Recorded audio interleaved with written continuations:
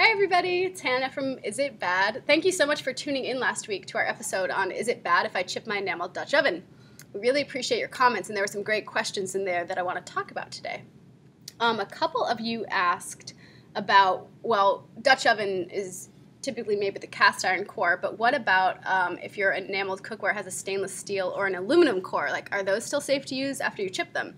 And the general guideline is that, yeah, if they're if a bare aluminum pot or a bare stainless steel pot is safe to use, then it's okay. Aluminum and cast iron are going to be reactive with salty or really acidic things, and stainless steel won't react with anything, so it's probably fine.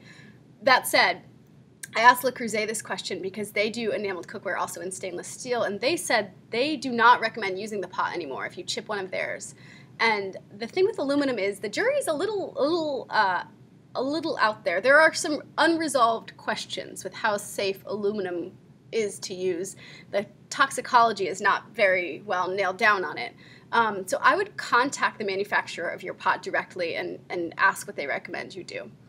A lot of people also asked about normal wear and tear. Like, I think, let's see, Sandy Bean was wondering what happens if my pot isn't shiny anymore. Is there any way to bring it back shiny? And J.J. Austin asked about wear streaks from cleaning.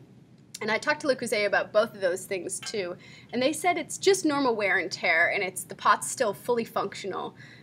So it might not look perfectly new, but it's totally fine. And there are a couple things. It could be just the surface actually wearing down from being rubbed on, but it also might be, what did they say? Limestone sediment. You might have it in your water, and that can be causing the finish to go from shiny to matte. And it could also be soap scum buildup. So if your finish of your pot is getting matte and you don't like that and you want to see if you can bring it back to being shiny, you can try treating it with a vinegar and water solution is what they recommend. But honestly, that's just cosmetic, so we don't think it's that big of a deal. Our pots here are all pretty dark on the bottom, actually. But if you want to try, you can try a vinegar solution to see if it'll come back to its shiny luster.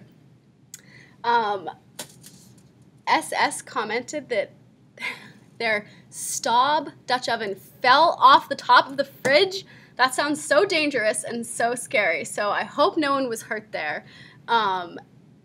On that note, a couple people asked, can you get a Dutch oven reglazed? I talked to Le Creuset, and they don't reglaze, so I'm not saying that no one can do it. Maybe some guy's got a reglazing workshop somewhere, but it's not a common thing. Harold Ellis commented and said he's still using his mom's pans since the 1960s, which I thought was so cool. Those pans are 80 years old now. He said they're chipped, but they're still growing strong, so that's awesome. Talk about a good investment, 80 years. John Reese asked, is it bad if my stainless steel pans are getting brown around the edges? And no, that's not a bad thing. It's just probably a little buildup. If the bottom starts to get really dark, it can encourage things to stick more, and it can affect your visibility. So like if you're making brown butter, it's hard to see where the butter is in the browning if it's too dark. So if you do want to clean this up and get rid of it, we find Barkeeper's Friend is awesome for that kind of thing. It cleans it right up. And a couple of you guys asked about repairing chips, which honestly we haven't tried. I would think that like the raising and lowering of the temperature, you need some seriously durable glue, and the glue would have to be food safe and solid enough that you could really scrub the pot to get it clean. So we haven't tried this. If you do try it and have good results, please let us know, because we'd love to hear about it. We also talked about Le Creuset to get a few tips of what you can do to keep your enamel in really good shape, and they had some pointers. They said always use medium to medium-low heat when cooking. Cast iron is an efficient conductor of heat, so high heat can be achieved at medium settings. Okay. Avoid abrasive cleaning products. I think this means like steel wool, that kind of thing, Comet, stuff like that. You don't want to put that in your Dutch oven. And they said choose heat-resistant silicone or wood utensils over metal utensils. Okay. And after cooking, allow the pot to cool slightly before placing it in cool water to clean. Okay, this is how I really messed up my Dutch oven. I was making no-knead bread. It sounds like one of our commenters, Jeff Webb, sort of did the same thing. Lived in a tiny apartment, took it out of the oven. I didn't have anywhere else to put it, so I put it in the sink, and the water in the sink, the super hot pot, boom, it just shattered the whole thing. So that's a total bummer. You have to watch out for serious temperature swings, and moisture will exacerbate the problem. So trying not to put a really hot pot into cold water. That'll definitely cause a problem. Roberts, a commenter, Roberts459, had a cool spoon trick. Let's see. This is what, okay. So here's a really chipped Dutch oven. There's a major chip down the bottom there, but that's not the one I'm talking about. I'm talking about these ones all around the rim. See this? So I do this to my pot all the time because I like to, what do they call it, a boarding house clear, when you wrap your spoon on the pot to get rid of the stuff that's on your spoon.